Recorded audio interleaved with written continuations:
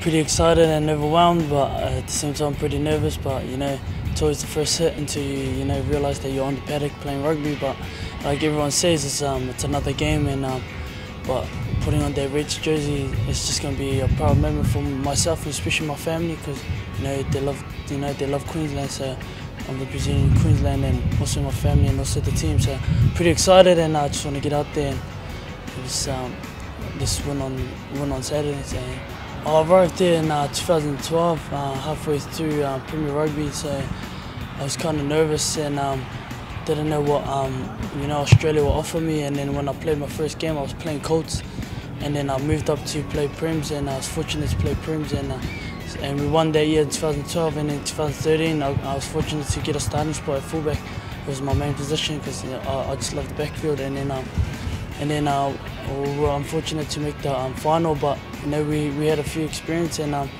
then I had a great year with uni, and then that's when I just picked up a contract with Queensland, and I was grateful, and now I'm just ready to hit the paddock with the boys and just play some good footy.